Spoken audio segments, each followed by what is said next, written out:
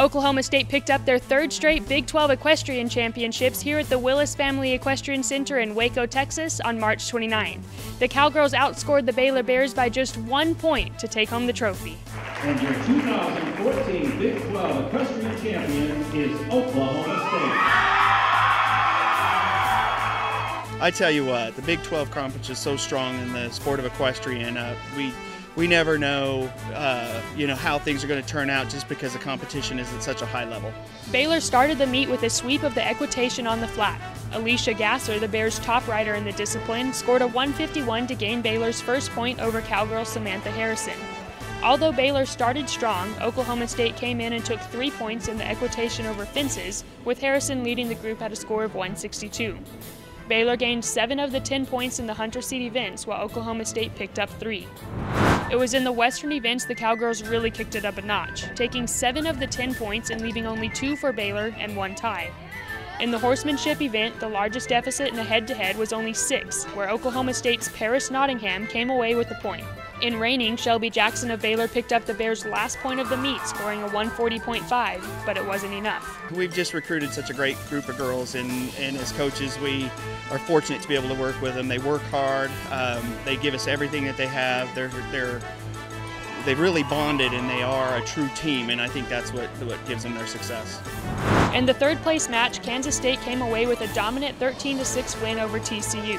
The Wildcats almost swept the equitation on the flat, but were prevented by Caitlin Perry, giving the Horned Frogs 1 point while Kansas State took 4. TCU mirrored Kansas State in the equitation over fences, picking up 4 points and leaving the Wildcats with just 1. Kat Avalise of Kansas State was the one to spoil TCU's sweep, and it was tied at the end of the Hunter Seat events. In Western, though, K-State proved to be too much for TCU, taking 8 of the 10 points with 1 tie.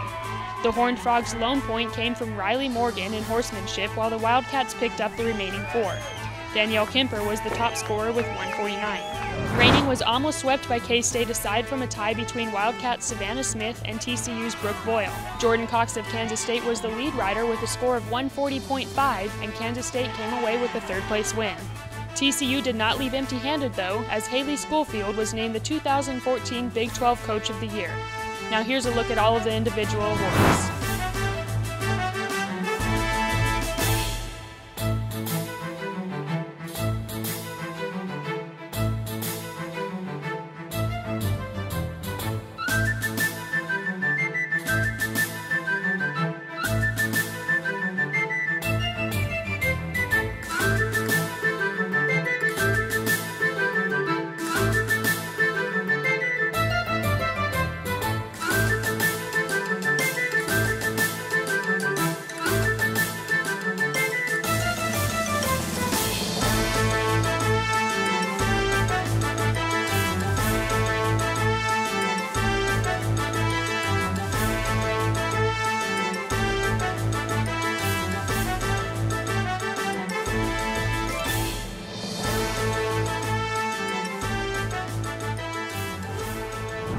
Next up for the league squads is the National Collegiate Equestrian Association Championships that will be held April 17th through 19th here in Waco, Texas.